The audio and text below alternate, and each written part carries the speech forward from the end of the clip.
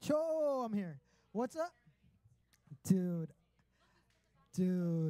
That's me. Oh, you're saying that's me. Yeah. I have really good waves, by the way. Look at me. Look at me. Kiki, do you love me? I'm just Well, what's up, everybody? I'm alive. I missed you last week as I was like, I thought I died. Like, it was crazy. Like, I was so sick. Oh, man. But I appreciate Pastor Dylan and bringing the word. And don't you appreciate Pastor Dylan? Can you give it up for Pastor Dylan? Come on. He is the coolest. Keeping things going. It's pretty awesome. Well, I'm not sick anymore, but I still have this cough going on. Anyone still have a cough going on? Like, is that just me? Yeah, a couple of you guys.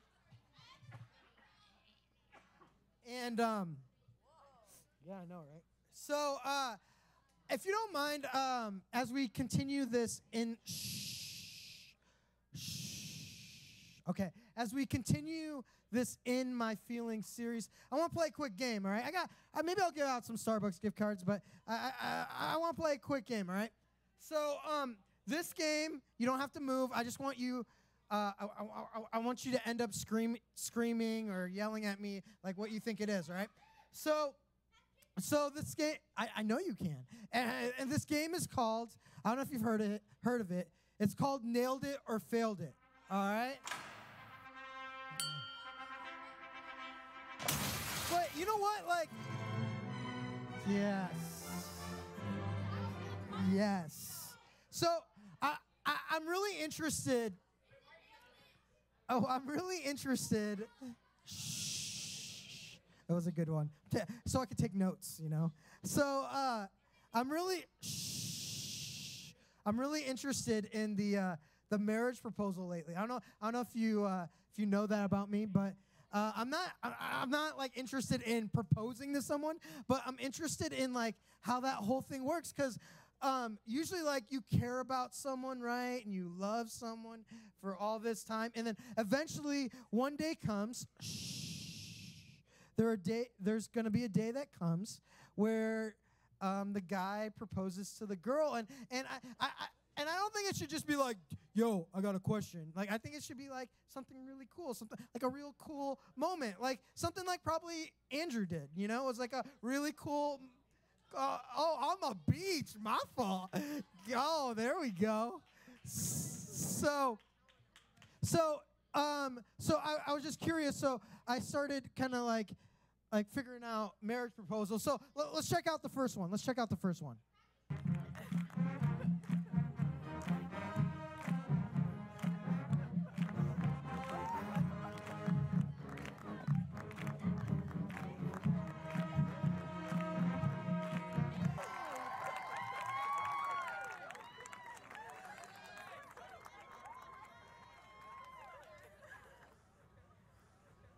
I didn't know how to show you how much I loved you, so I figured I'd bring some friends to show you how much I love you.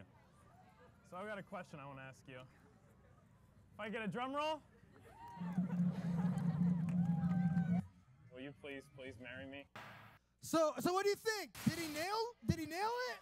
Do you think? Give me a thumbs up if you think he got it. Give me a thumbs down if you think. All right, let's see what happens. If I get a drum roll? There you go.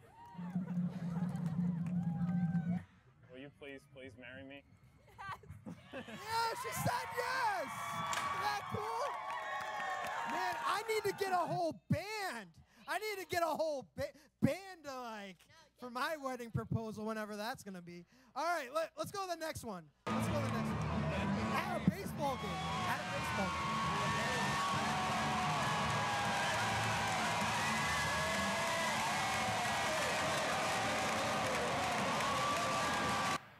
All right, so what do you think he's gonna do? You think it's thumbs up, thumbs down? All right, let's see what happens.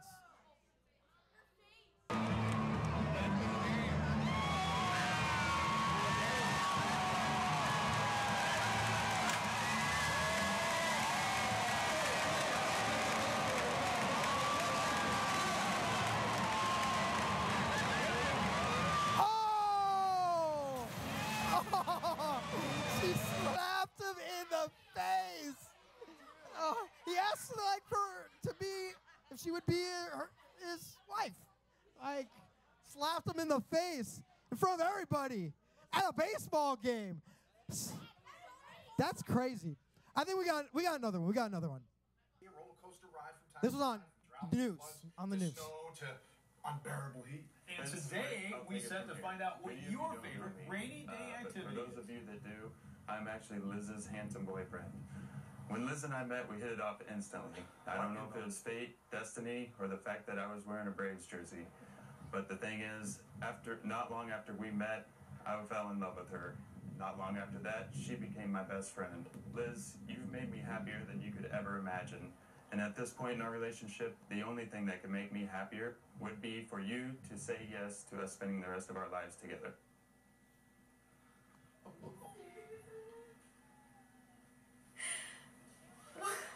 What's going on? I think he just asked you to marry him. Oh my God. Love you. Will you make me the happiest man in the world and marry me? All right, what do you think? Yeah, nailed it? All right, what did she say? What's going on? I think he just asked you to marry him. Oh my God. Love you. Will you make me the happiest man in the world and marry me? Wow. That's pretty impressive. All right, we got another one. At the mall. This is like at the mall. It's crazy. Hello. Sorry to stop your shopping and your evening. Hello. I just have a very special message for a very special girl. You're my Janu, you're my sweetie pie, you're my cutie pie, you're my absolute Jan.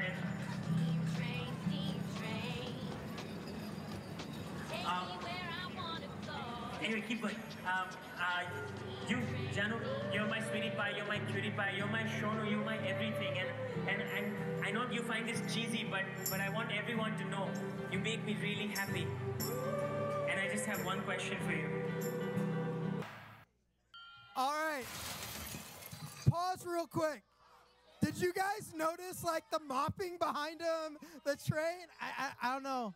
You think he failed it? All right, let's see what happens. You're my cutie pie, you're my Shonu, you're my everything. And I know you find this cheesy, but I want everyone to know you make me really happy. And I just have one question for you. Janu, I need Oh. I need to. You truly make me the happiest person on earth.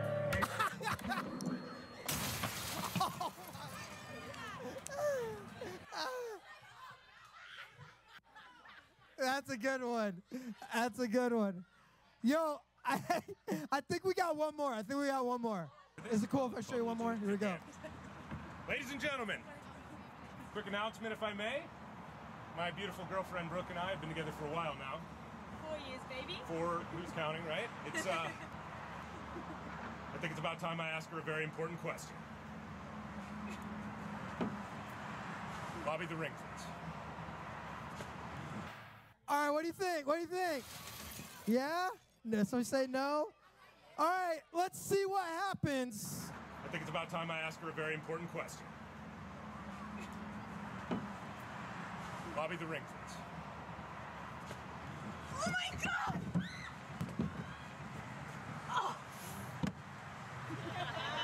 Oh, that's all part of the proposal. He nailed it. That's awesome. Wow. Who went 5 for 5? You went 5 for 5? Of course she said yes. I mean, with a proposal like that, she had to say yes.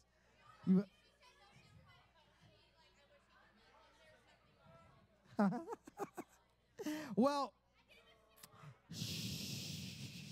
you know, I that's pretty. I don't know why that's interesting to me, but it's interesting to me.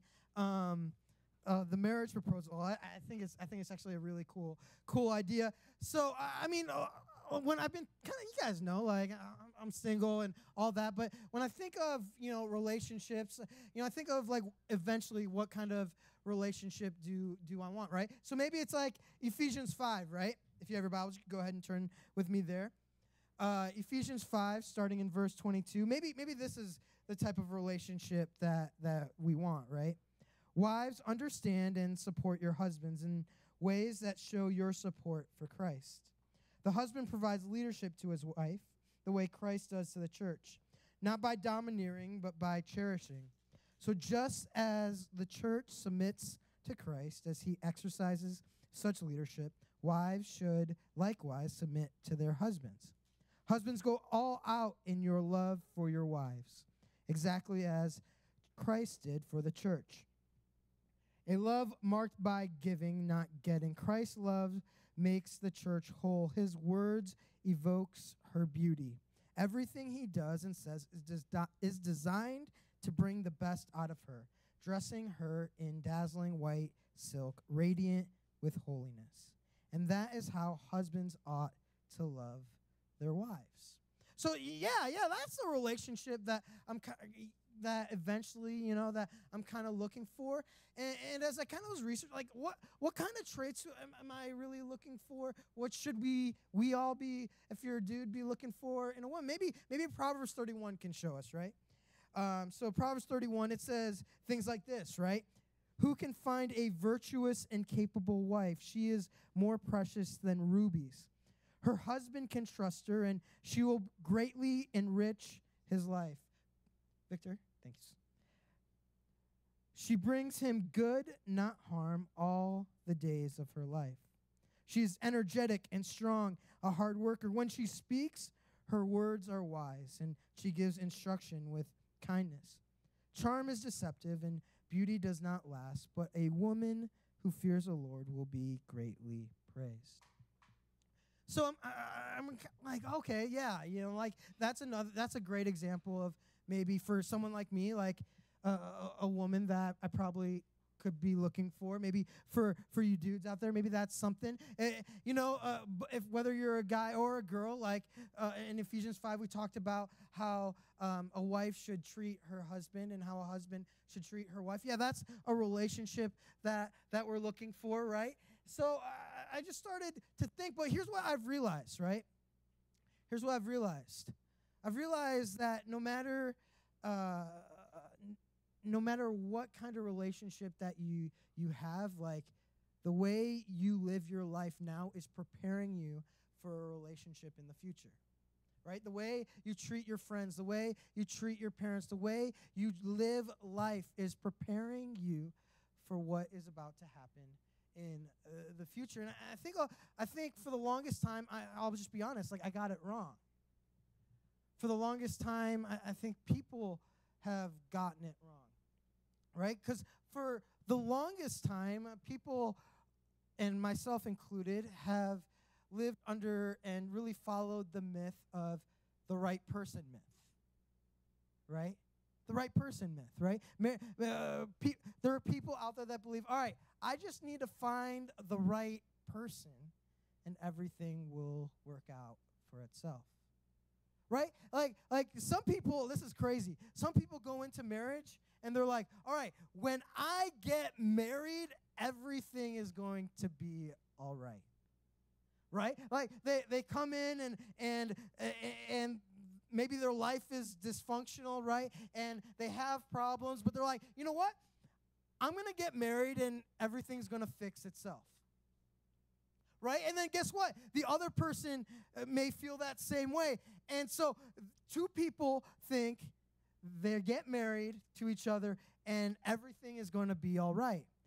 But what they come to realize is both their life sucks, right? And they have two problems. And not that both problems go away, but now they got two problems. But then they're like, well, you know what? If I just find the right person, everything is going to be all right. We okay over there? Thank you. If I just find the right person, everything is going to be all right. Right? Like when people ask me, okay, well, whether it's my mom's, my friends back home in Chicago, when they ask me, all right, when are you gonna find someone? I was like, you know what? I need to find the right person. And I think for the longest time, I had it all wrong. Because I think it's not about finding the right person, it's about becoming the right person. If you think about that, like, I don't think it's about, all right, I go on dates, oh, is she the right person? Or if you're a girl, is he the right person? I don't think it's about that. It's more about, are you the right person? See, I think in this season that we're in, as we walk into this season, as we're in this series called In My Feelings, it's not about finding the right person. It's about when you do find the right person, or what you think the right person is, are you the person that they're looking for? Because let me tell you a story. This is a true story. There was this lady that was interviewed, and she was being interviewed, and she decided, this is her choice, she decided that, you know what, like, she grew up in a Christian home, she grew up knowing what the Bible says, and she went to church her whole life. She goes to college, graduates, comes back home, and she decides, you know what, I really appreciate the beliefs and the values that my parents taught me, but when it comes to dating, I'm just going to put that on the back burner. I'm just not going to think about it. So she goes out into, she does worldly things and what the world says is fun, and she does all these things, and without, her relationship with Jesus being a part of her dating life. I picture maybe even she goes out into the club scene without Jesus and what Jesus desires as relationship for her life to be really a part of her dating life.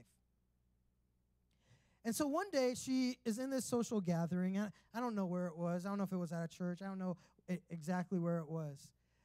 And she says that she was encountering all kinds of people, new friends, all this stuff, and she meets this guy.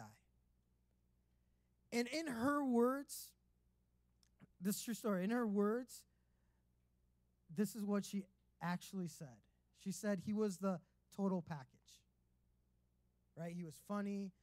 He had a great personality. As they continued to talk, she found out he was a Christian, right? So she's like, wow, like, he's a Christian too. Like, this is the person. And as they continued to talk, she found out that, like, this person not only is a Christian, but he truly lives out his Christian values, not only in his life, but in his dating life. And she's like, wow, this is exactly who I'm looking for. And she's so excited. Eventually the night's over, and she goes home, and when she goes home, she tells her mom. She tells her mom, I think I found the one. I think I found the right person. I think I found the person that I've always been looking for.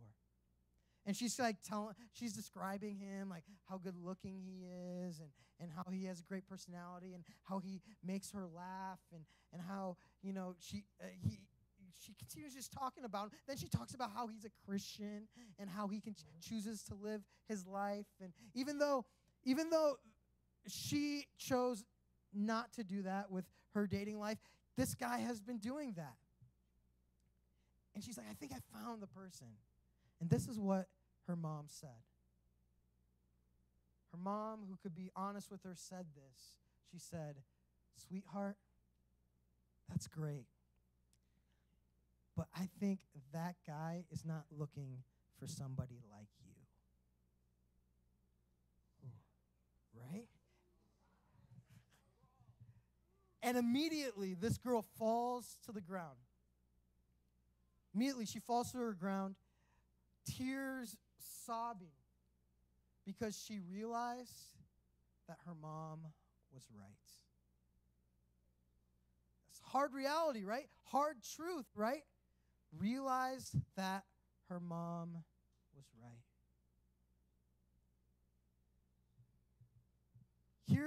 Here's the reality.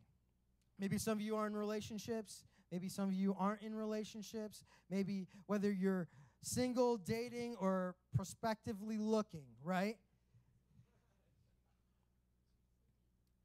Here's the reality. That you can prepare yourself for your future today. How? Not by finding the right person, but by becoming the right person. How do you become that right person? I think it's really clear. I think there's a list of traits that we should be looking for, but really that we should be living out in our own lives. We know it as the love chapter in the Bible. It's in 1 Corinthians chapter 13. 1 Corinthians chapter 13. This is what it says love is, right? Love is patient. Love is kind. I'm going to pause right there. Because here's what our tendency is, at least what I've observed, at least from the dude's perspective, right? Is, all right, well, I like this girl, but I think I need to be a jerk to her so that she knows that, like, she likes me, right? But here's the reality. Here's the problem with that. Here's the big problem with that. It never works, but here's the big problem with that. Why would she want to be around you? Who would want to be around a person that makes them feel like crap? Like, to be honest, like honestly, right? Like, I don't want to be around, I don't want to be around people in my life that are just going to treat me like garbage. I want to be around people in my life that are going to invest in me, that are going to care about me, that are going to treat me well, right? So love is patient. Love is kind. Love is not jealous or boastful or proud or rude. Does not demand its own way. Love is not irritable. Love keeps no record of being wronged. Love does not rejoice about injustice, but rejoices whenever the truth wins out. Love never gives up. Love never loses faith. Love is always hopeful. And love endures through every circumstance. That's your list.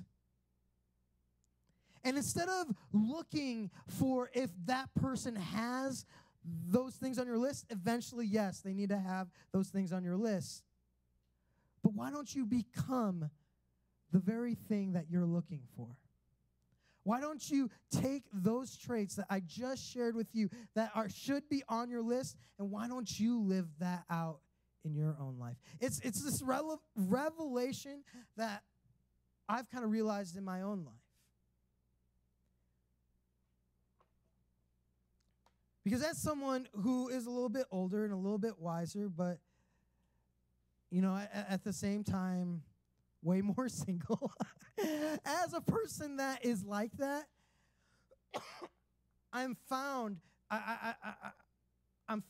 realized that people look at me and are like, well, what's wrong with you? Why haven't you found someone?